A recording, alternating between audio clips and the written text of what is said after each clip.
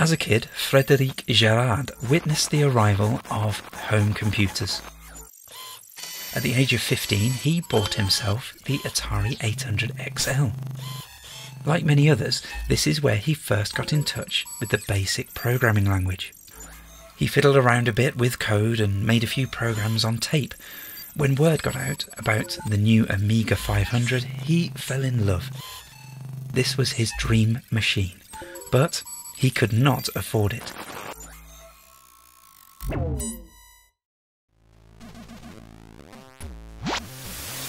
A year later, at the age of 16, he got a student job during the summer holidays to earn enough cash to buy the next best thing, the Atari ST.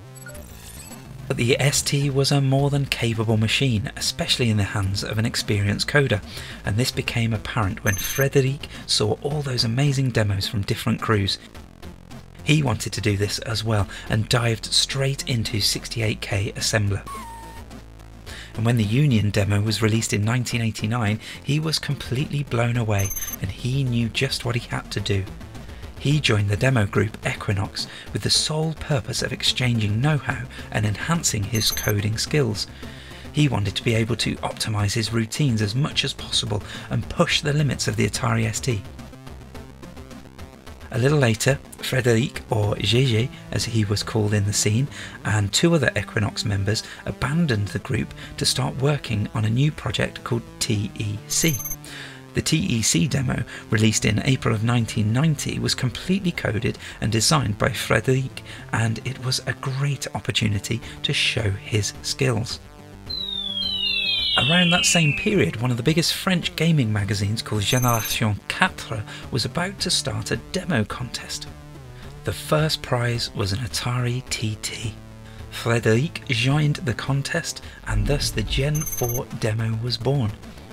With this demo, he went all out. Not only did he do all of the coding for the screens, he also programmed a small homemade sound tracker tool, which was used for the digital intro tune. And he created a music file converter which turned files of the standard MIDI format into YM chiptunes. He also coded a small horizontal shooter hidden within one of the many screens of the demo. In the end, GG became 5th in the contest. Frédéric was ambitious and wanted to become a professional game programmer, so it was this demo that he sent with a letter of motivation to software company Titus. And eventually, that little shoot-'em-up he created within the demo got him an interview at the Caen's company. By July of 1990, GG became an official Titus employee. He immediately noticed things had to go fast at the company. During his first months, he had to prove himself by converting 5 children's educational games to the ST and Amiga, titles like the Labyrinth games. He only got 15 days to a month for each title to complete the job, while at the same time learning the C programming language. It was poorly paid and not fun at all.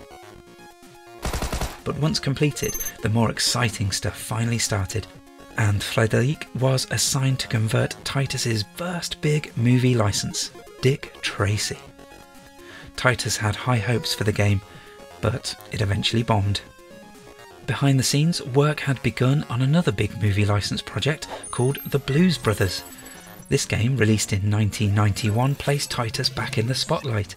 It was a huge success, and the first game for them that was converted to a Nintendo system. This game engine would be reused a year later in 1992 in their other major platform release called Titus the Fox. But even with the success of these games, Eric wanted to keep the momentum going, and thought it was time to revive the Crazy Cars series for a new entry.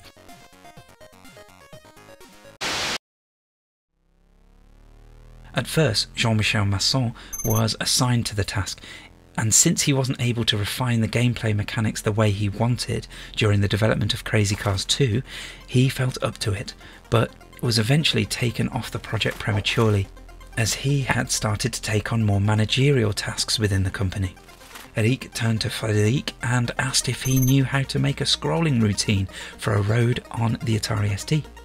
After a week working from home, he returned with a demo of a scrolling road based on HBL interrupts, a technique he had used during his demoscene years. So a team was formed and brainstorming over the new game began. The crossroads of the previous game were canned. Like in the first instalment, opponents were added as well as police cars. They came up with an idea to earn money and improve your car as you won races by placing bets with the opponents. And so, the project started. Frédéric wanted to fully optimize his code in assembler, but since things needed to go quick, a lot of the work of Michel got reused. Improvements, however, were needed to keep the game fluent and smooth on the Atari ST, as this installment of the trilogy had more sprites on screen. He also had to use the C language as well, so converting to other systems like the Amiga was much easier. The specific routines on the Amiga were mainly created by Richard Hooper, with Titus newcomer Rob Stevens, who would do some impressive work on the game Prehistoric Man later on.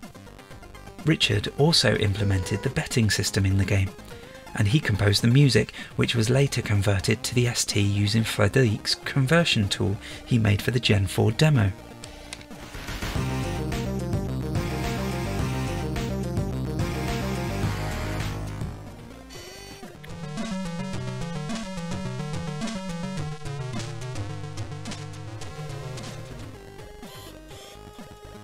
In the graphics department, Florent Moreau got help of Francis Fournier, Didier Carrère and Lies Belladoni, who all had worked on the Blues Brothers or Titus the Fox. And this shows, as Crazy Cars 3 was a great looking game. As always, the graphics were done in deluxe paint on the Amiga. In the end, Frédéric was very proud of the work he'd done on the game. One of the biggest challenges was keeping the frame rate up. There were many sprites, all the cars and scenery elements. In addition, these had to be sorted constantly to display them in the right order, and sometimes some of them had to be hidden behind the road when going uphill, so there was masking applied to them. He also created a course editor in Simple Basic to generate small files defining the sequence of turns, slopes, ramps, colour palette, gradient, weather and background decorations. And he did push the limit of the Atari ST version by displaying more colours thanks to the HBL interrupt, which allowed you to define a new palette of 16 colours for each line on the screen. By May of 1991, Frédéric had finished his work on the game, and he left Titus a month later to start his military service. When he returned in July of 1992, he did some final bits, but got assigned to start working on the Super Nintendo version.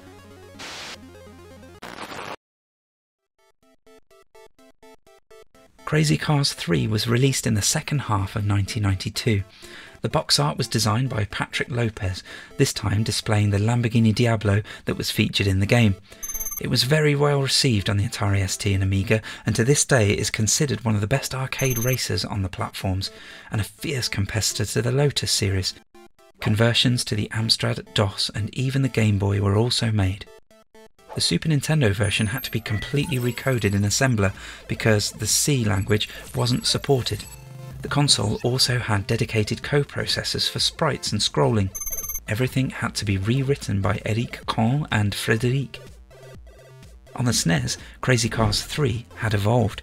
Titus managed to get an official license, and the game was rebranded as Lamborghini American Challenge.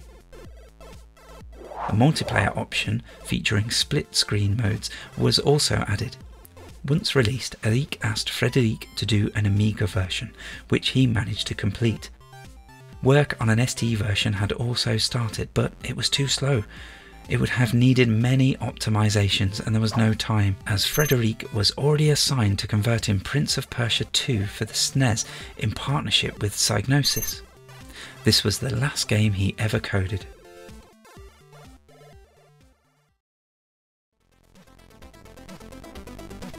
The complete Titus story is an intriguing one that goes beyond the scope of this video. At the top of its game in the year 2000, Eric and Hervé's empire had become the 12th biggest video game company in the world, with a revenue of $175 million.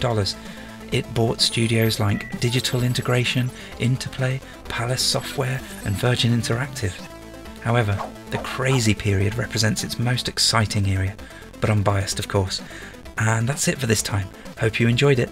Stay Atari.